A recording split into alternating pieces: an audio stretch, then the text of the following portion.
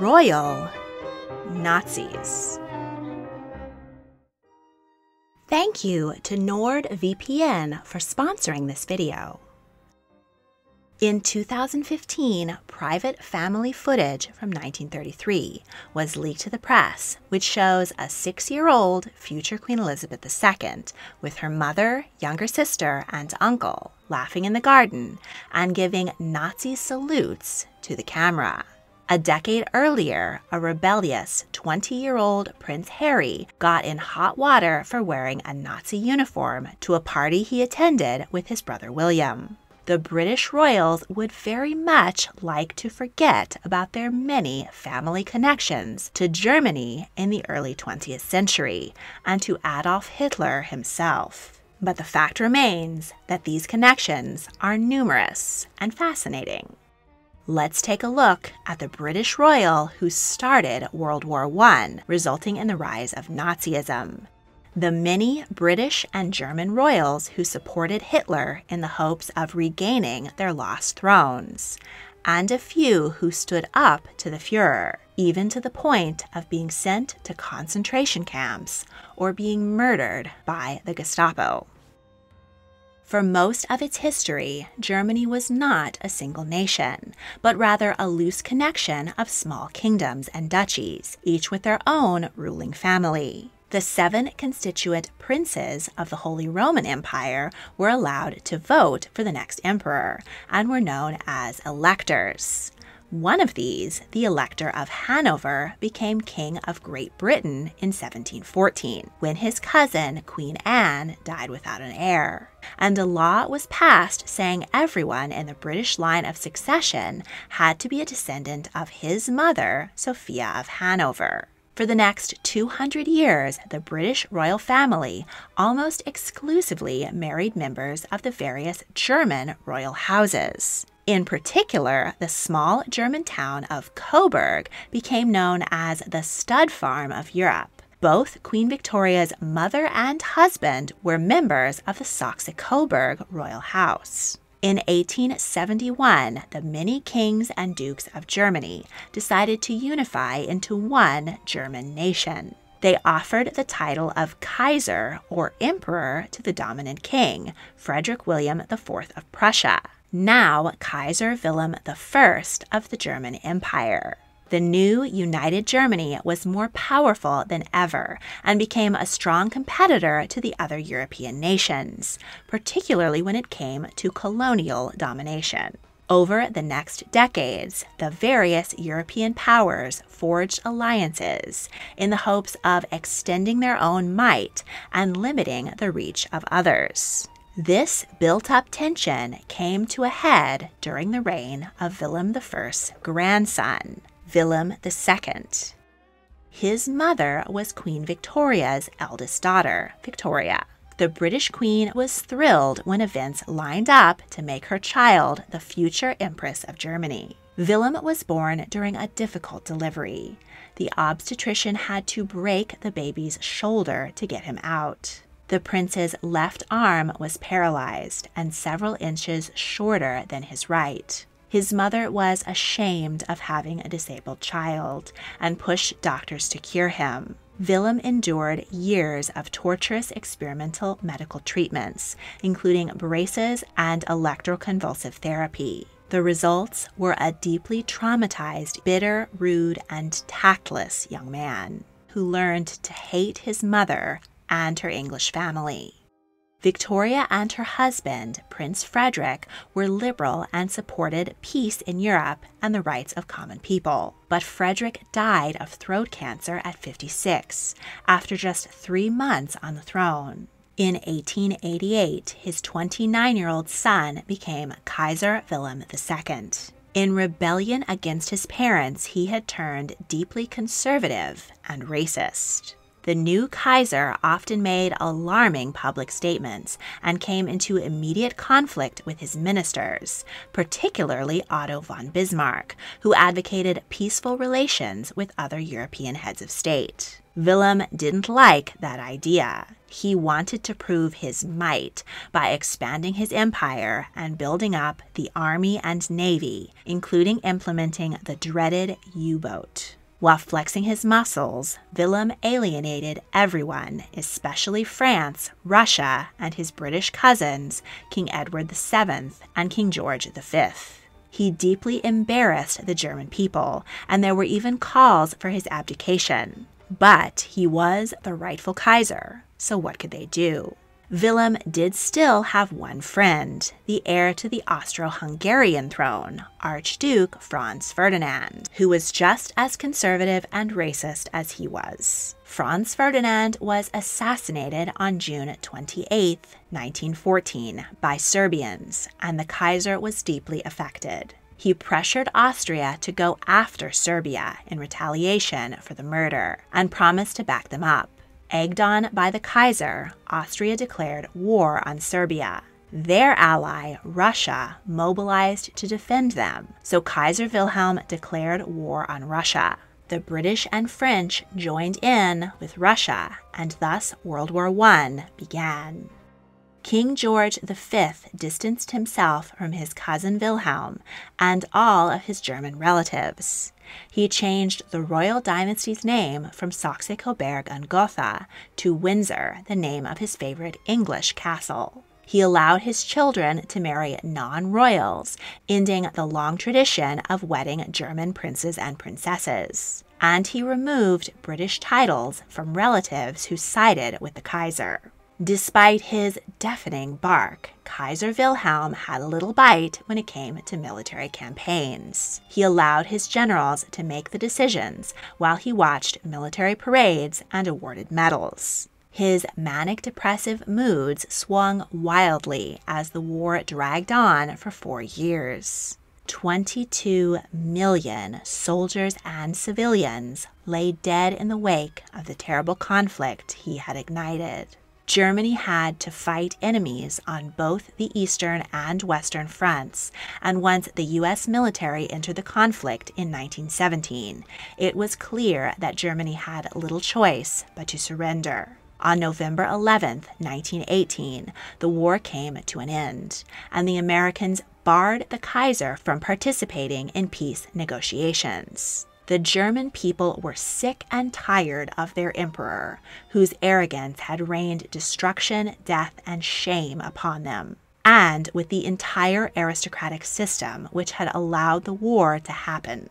But Wilhelm refused to abdicate. He hoped to at least retain his title as King of Prussia.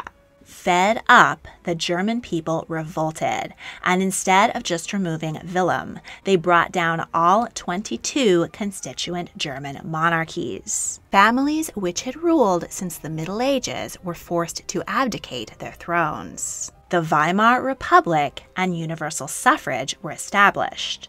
Wilhelm was finally forced to abdicate his throne. He was labeled a war criminal, but he escaped prosecution by fleeing to the Netherlands, which refused to extradite him. The former Kaiser, now known as Mr. Hohenzollern, retired to an estate in the Dutch countryside. Back in Germany, things were not going well. The Treaty of Versailles heaped all the blame for the war and a massive war debt on the nation. Hyperinflation, poverty, and starvation pulled Germany into a tailspin. This climate of desperation was an ideal environment for the rise of another barking racist strongman, Adolf Hitler. He spoke of the rise of the great German people to once again dominate Europe, and to a hungry and defeated populace, this had a lot of appeal. Wilhelm followed events in his former kingdom closely. He held out the vain hope that once Hitler restored Germany to its rightful place at the top of Europe, he would naturally restore the monarchy to its rightful place at the top of Germany. Wilhelm became increasingly alarmed as he learned of the Nazi Party's murderous actions. But his first priority was his crown. He wrote to Hitler, "My Fuhrer, I congratulate you and hope that under your marvelous leadership, the German monarchy will be restored completely." But Hitler was not ruthlessly building up power in order to hand it over to the former Kaiser. He hated Wilhelm, blamed him for the war, and called him an idiot. Wilhelm died in 1941 at the age of 82. Hitler ordered his body to be returned to Berlin for a state funeral so that he could demonstrate to the people that the Third Reich was the continuation of the German Empire and that he was the heir to the Kaiser. But Wilhelm's will stipulated that he would never return to Germany until his monarchy was restored. The Netherlands refused to hand over his corpse, and he was buried at his Dutch estate. During World War II, both the Ally and Axis powers used codes and ciphers extensively to protect vital military intelligence from leaking to the enemy. Today, we have far superior technology to protect our personal and financial data from being stolen by hackers. With NordVPN, one click pulls up the drawbridge on your digital life. With over 5,200 servers in 60 countries, NordVPN is the fastest out there. And it now keeps you safer than ever before with a new feature, Threat Protection, which keeps your device safe from malicious websites, malware, trackers, and invasive ads, even when you're not connected to the VPN. Using NordVPN offers peace of mind, but it also comes with some fun perks. It might not surprise you to learn that I am a big Anglophile, and NordVPN allows me to change my location and stream a ton of British shows that are not available in the US. Right now, fans of my channel can go to nordvpn.com/LindsayHoliday to get an exclusive discount. It's risk-free with Nord's 30-day money-back guarantee. And now, back to history. Kaiser Wilhelm's actions tore a rift between the British and German halves of the once tightly knit royal family. And there were many other family members who found themselves cut off from their British titles, homes, and loved ones. The Kaiser's younger sister, Margaret Landgravine of Hesse, maintained close relations with her many English cousins. In 1918, her husband, Prince Frederick Charles of Hesse, was elected King of Finland after the nation won independence from Russia. But with the German defeat and the overthrow of the aristocracy, Frederick was forced to renounce his throne after only 2 months. The war also cost the family 2 of their sons, Frederick and Maximilian, who were killed in action. During Hitler's rise, Margaret invited him to tea and flew the swastika flag over Kronberg Castle. Hitler was happy to use the support of Germany's old noble families, even promising some of them that he would restore their thrones when the time was right. During the war, Princess Margaret buried her jewelry in the basement of the castle before being forced to flee by the U.S. military. The castle was used as an officers' club, and the manager, Captain Kathleen Nash, and her future husband, Colonel Jack Durant, discovered the jewels, stole them, and left Germany. When Margaret was finally able to return to dig up her fortune, she discovered it was gone and informed the authorities. Nash and Durant were arrested, but only 1/10 of the $2 million worth of jewels were recovered and returned to the former royal family. 2 more of Margaret's sons joined the Nazi Party. Prince Philip of Hesse was married to Princess Mafalda of Savoy, daughter of King Victor Emmanuel III of Italy. He became an important go-between for Hitler and the dictator of Italy, Benito Mussolini. Philip made introductions between aristocrats and high-ranking Nazis. He even sold some of Hitler's paintings to his wealthy friends. When Philip realized the realities of Nazism, he became disenchanted with the party and used his position on the inside to provide passports for Jews escaping Germany. His brother, Prince Christopher of Hesse, was made a director in the Third Reich's Air Force. He was married to Princess Sophie of Greece and Denmark, the sister of Prince Philip, who was at the time fighting for the British. By 1941, Hitler had begun to turn against the nobles in his ranks. He ordered that former princes could no longer hold positions in the party, state, or armed forces. Meanwhile, in Italy, Philip's father-in-law, King Victor Emmanuel, arrested Mussolini. Hitler was furious and blamed his allies' fall on Philip.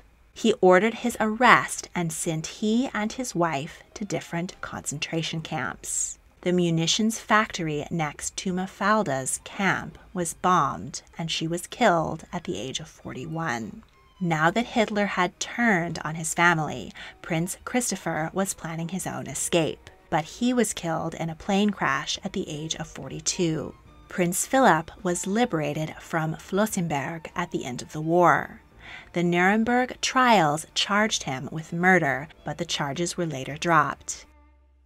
Queen Victoria's grandson, Charles Edward, was born 4 months after his father, Prince Leopold, died of hemophilia. He inherited his father's title, Duke of Albany, and his estate, Claremont House. Victoria was particularly fond of the only son of her favorite child. So when her son Alfred died with no male heir, she wanted to give his duchy of Saxe-Coburg and Gotha. The 16-year-old prince had no desire to leave his family or his beloved England. But one couldn't really say no to Queen Victoria. Once installed in Germany, his cousin Kaiser Wilhelm took him under his wing and enrolled him in a Spartan German military academy. The English schoolboy was thoroughly transformed into a German soldier. Wilhelm hand-picked his bride, Princess Victoria Adelaide of Schleswig-Holstein. At the outbreak of World War I, Charles Edward had little option but to side with the man who had made him, Kaiser Wilhelm. In 1917, the British Titles Deprivation Act stripped all titles of royalty and nobility from anyone who had taken up arms against His Majesty. Thus, Charles Edward was stripped of the title he had held since birth and exiled from his homeland. Next, he lost the Duchy of Saxe-Coburg and Gotha in the Revolution of 1918.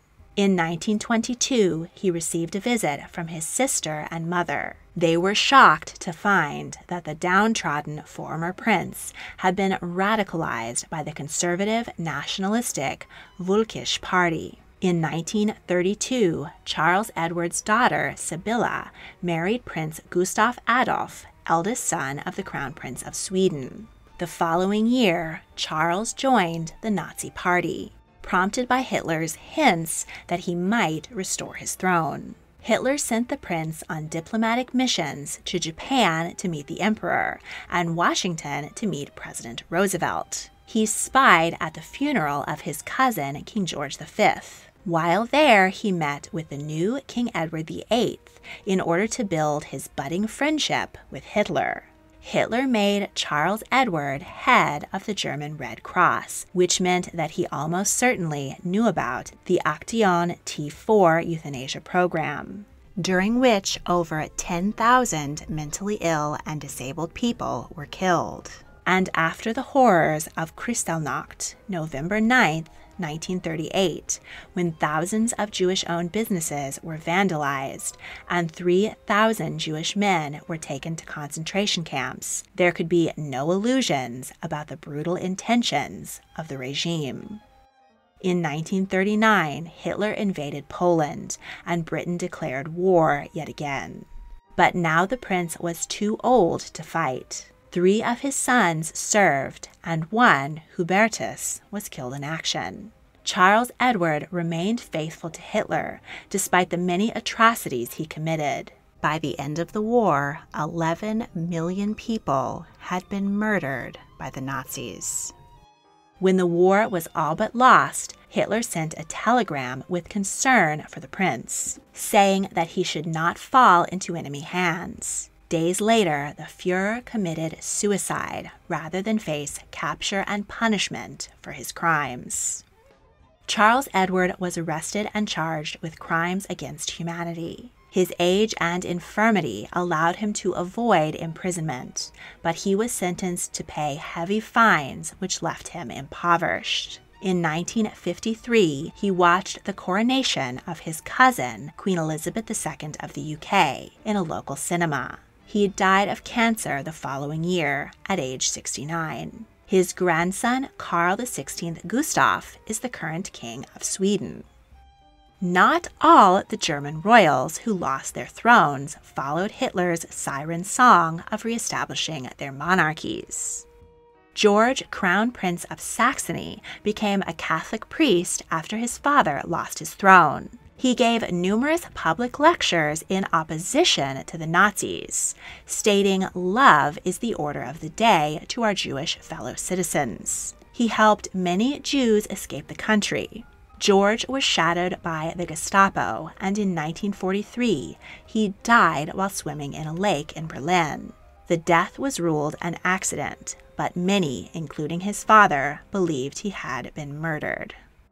Ruprecht, Crown Prince of Bavaria, was the son of the King of Bavaria and a popular war hero. He strongly disliked Hitler and told his distant cousin, King George V of the UK, over lunch that he thought he was insane. A plan to make Ruprecht dictator of Bavaria in opposition to Hitler gained public support, but never came to pass. The prince and his family became targets of the Gestapo and fled to Hungary. The Nazis invaded Hungary and arrested his wife, children, and grandchildren. They were taken to Dachau concentration camp, where they suffered for 7 months until they were liberated at the end of the war. His wife, Princess Antonia, never recovered from the ordeal and died in Switzerland a few months later at the age of 54. Ruprecht spoke to the American authorities about having his throne restored and assured them that he would be their ally as he rebuilt southern Germany. They declined, but General Eisenhower provided a special plane to fly the Crown Prince back to Munich. He died there 10 years later and was given the state funeral of a monarch. Ernst August, Duke of Brunswick, was the son and heir of the Crown Prince of Hanover. He married Kaiser Wilhelm's only daughter, Princess Victoria. Their wedding in 1913 was the last time Kaiser Wilhelm, King George V, and Tsar Nikolai of Russia met before declaring war. 2 imprisoned British spies were released by Germany as a wedding present. Ernst served as a major general in the German army during World War I. He was a great-grandson of King George III of the UK and was stripped of his British title, Duke of Cumberland, along with the Hanoverian throne. Regardless, he and his wife still valued their British family ties and pushed for reconciliation with the UK after the war. Adolf Hitler asked the couple to arrange a marriage between their daughter Frederica and Edward, the Prince of Wales. But they refused to do Hitler's bidding, especially since the prince was 23 years older than their daughter. She instead married her cousin, Paul, and became Queen of Greece. But Hitler was able to get the Prince of Wales under his influence through another woman. In 1936, King George V died, and his eldest son became King Edward VIII. The 41-year-old was obsessed with his mistress, American Wallis Simpson, and he wanted to make her queen. But as she was twice divorced, Wallis was not considered an acceptable royal consort. Secret government documents published decades later revealed another compelling reason the government had for keeping Wallis away from the throne. She was a Nazi sympathizer. While she was seeing the prince, she was also having an affair with the German ambassador, Joachim von Ribbentrop, whom Hitler had sent to seduce her.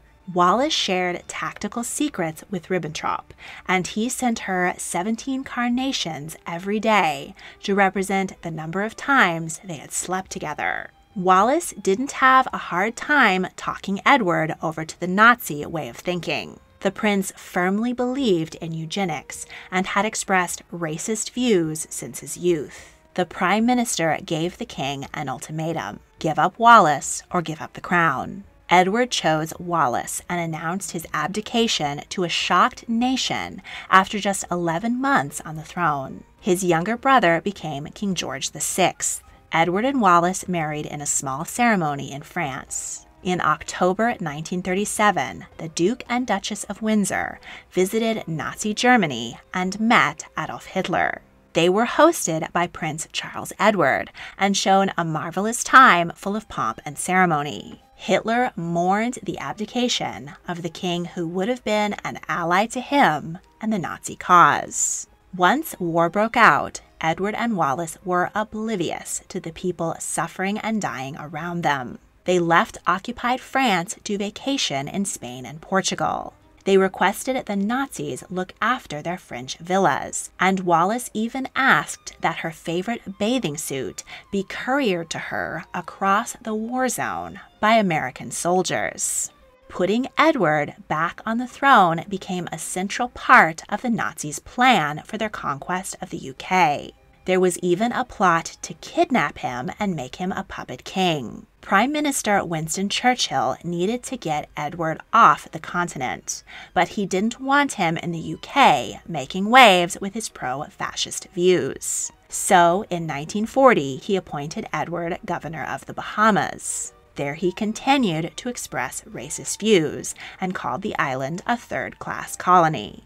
The couple were monitored by both British and American spies to make sure they didn't do anything to seriously undermine the war effort.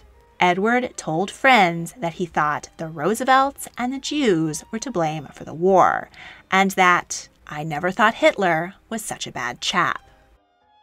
Next to Edward in that footage of the royal family giving Nazi salutes was the wife of Edward's brother, the future Queen Elizabeth Bowes-Lyon. In 1933, she would not have known what the Nazi Party would become, or the horror and murder that gesture would come to represent. But she would soon wise up. She read Hitler's book, Mein Kampf, and found it disturbing. After Edward abandoned his duty and George VI became king, he and Elizabeth worked steadfastly to fight the Nazis. They both tirelessly traveled the country to keep up morale, and they refused to leave London even after Buckingham Palace was bombed and they narrowly escaped. Hitler saw the British Queen's popularity as a serious threat and called her the most dangerous woman in Europe.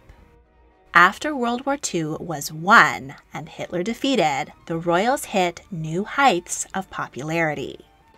On November 20th, 1947, Princess Elizabeth married Prince Philip of Greece and Denmark. His family had lost their throne when he was a baby. Philip had been raised in England by his grandmother, but his 4 older sisters were brought up on the continent, and all were married to German princes. Margrethe, Cecily, and Sophie joined the Nazi Party, and their husbands all played roles in the party or the military, while Theodora and her husband tried to distance themselves from the Nazis. Philip served in the British Navy and was a decorated war hero, but Elizabeth's parents were still wary of the future queen marrying the brother-in-law of 3 Nazis. Elizabeth was determined that Philip was the man for her, and eventually they agreed to the match. But none of Philip's sisters were invited to the wedding. Though Hitler never did keep his promises to reestablish the monarchies, the families that once sat on the thrones of Germany still exist. They keep track of their defunct titles and still own a great deal of wealth and historic properties. The British royal family have tried hard to sever their ties with their German past and rebrand themselves as thoroughly British. Despite 4 state visits to Germany, Queen Elizabeth has never once visited Coburg, the home of so many of her ancestors. Do you enjoy my videos but hate all the looking and blinking? Then check out my new podcast, History Tea Time. The first episode, A History of Royal Incest and Inbreeding, will be launching June 2nd, 2022. Check out History Tea Time on Spotify, Apple Podcasts, Google Podcasts, and wherever fine podcasts are enjoyed. Go to nordvpn.com/LindsayHoliday to get an exclusive discount. If you enjoyed this video, please like, subscribe, comment your thoughts, and check out my other royal history videos. If you really want to help, please consider supporting me on Patreon. A link is in the description. Thank you for watching.